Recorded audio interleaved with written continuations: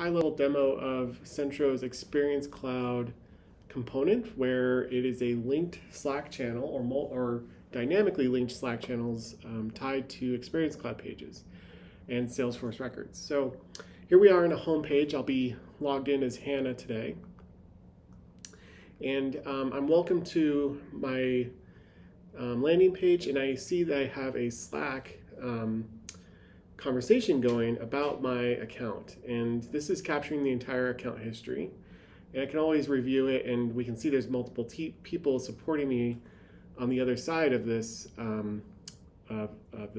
Slack channel. And if I post a message here, we'll say, help, my team member can't log in. That will post in two places. One is the Salesforce record that's attached to this account, and I'll show that in a second, as well as the connected Slack channel. So the reps and agents supporting this person can see it in wherever they like to work. But they can do things like emojis. They can do things like upload files and send them straight to the Slack channel.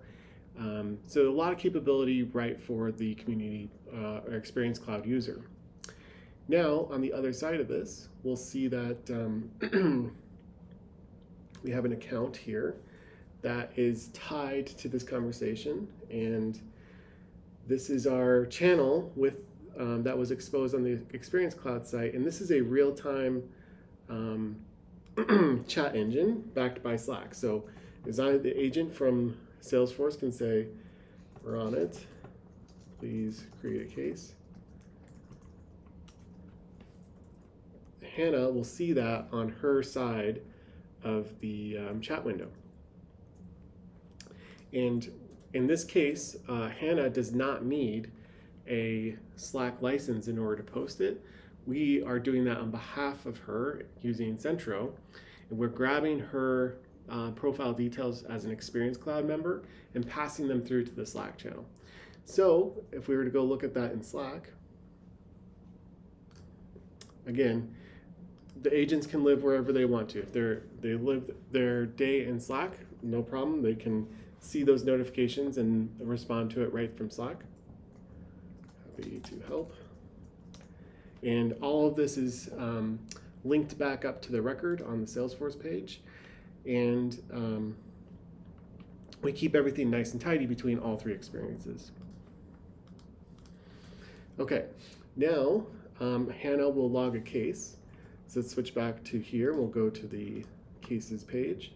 And here she'll create a case and say, my team can't log in.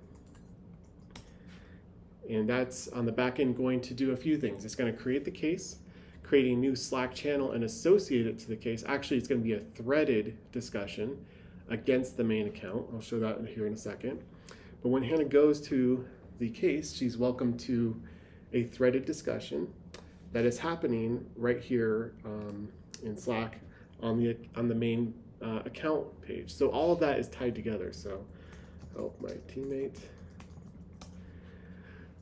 Again, the bidirectional works as expected, and from the Salesforce side, let's say we are navigating around the interface in Salesforce, and we live our day in Salesforce. We see that we do have a new notification bell that Hannah has notified or has posted a new message in the chat, and we get a little alert for that. So even if we're navigating away, we can be super responsive and come in here and say,